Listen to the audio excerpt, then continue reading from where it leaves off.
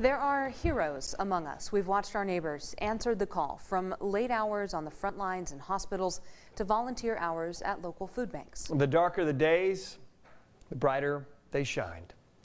We show up for one another here on the High Plains. It's what we do, and few have done it as often as Liz Hartsell. That's why we're honoring her tonight.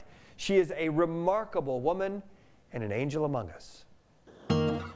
Spearman, Texas, population 3,368, a small town at the top of the Texas Panhandle, home to a lot of windmills and some of the finest people the High Plains has to offer. He is my son, even though he has a mother. Liz Hartsell is one of them. She has blessed every single person she's ever met. And I don't know of anyone who doesn't love Tia Liz.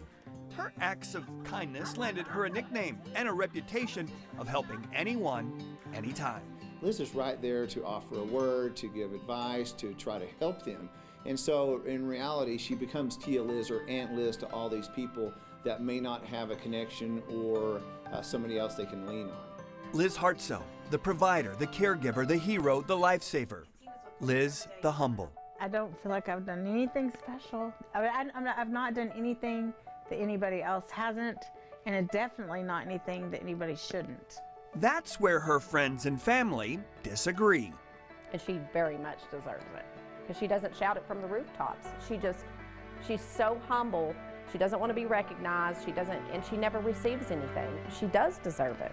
Tia Liz, the saint of sorts for the people of Spearman. She gives her time, her money, her heart, and her home to complete strangers. I've seen her pick up hitchhikers, carnival people that needed a place to stay.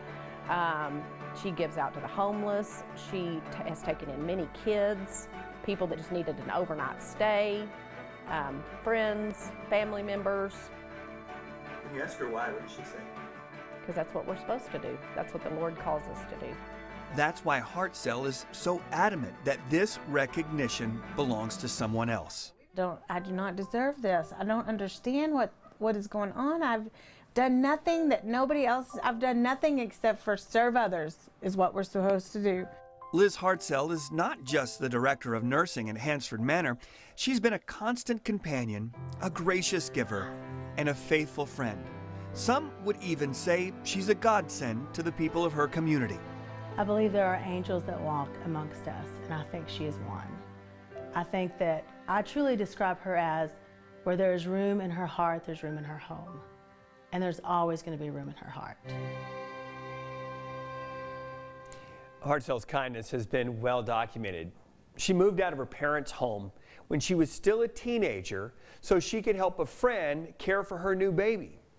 In her early 20s, Hartsell began caring for her sister-in-law who suffers from a seizure disorder. That child, now an adult, and still lives with her. She's adopted one son, cared for his brother, and recently got legal guardianship of their sister, who's 21 years old and was diagnosed with an anoxic brain injury.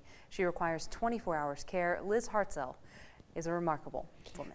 Yeah, so this story continues online. We have her nomination letters, and you're going to want to hear Hartsell's sister talk about the night she literally decided to open her home and her heart to members of a carnival who just happened to be passing through town.